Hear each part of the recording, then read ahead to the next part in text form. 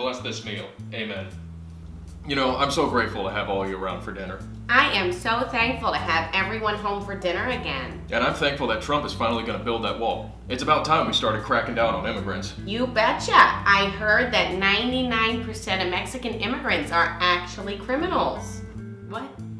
It's true. I heard about it on Fox just last week. I heard about that too. Criminals, thieves, hooligans, they're all bad.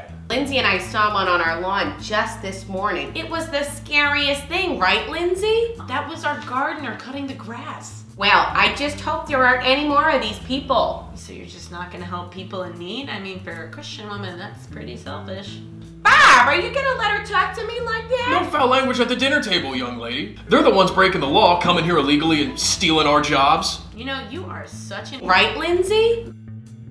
I mean, I think criminals are bad too, but... And that's something I can agree with you on. So, Lindsay, how are classes going? They're actually going really well. I just got into a women's studies class.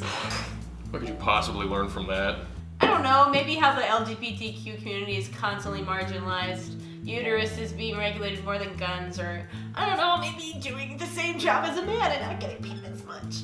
Please, women have plenty of control over their body, right, hun? Oh yeah, Bob, right. He's right. Don't be so dramatic.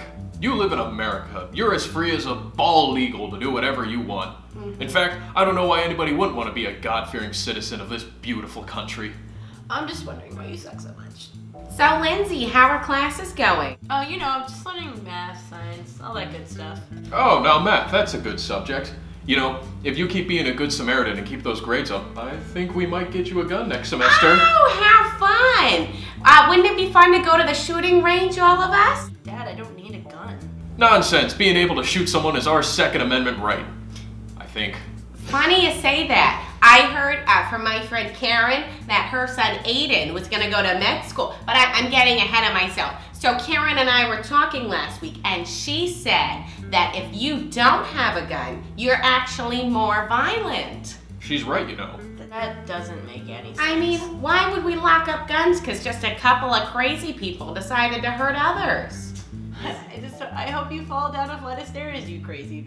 Wouldn't it be fun to go to the shooting range, all of us? I'm just, you know, I'm just so busy. I just don't know if I could go.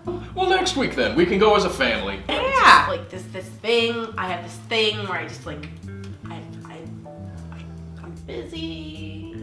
You know? Of course. Oh, look at this.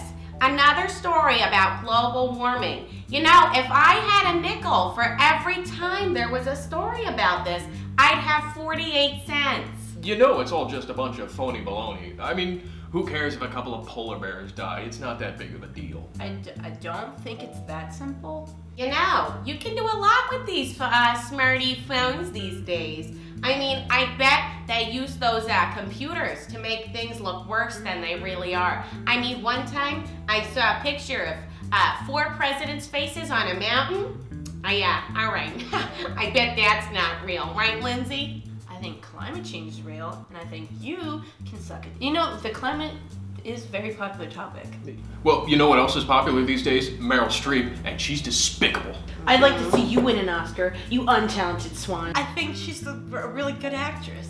You know, speaking of women, I saw one of those trans girls at the supermarket. Interesting trend, this one. I just hope both of you go down hole.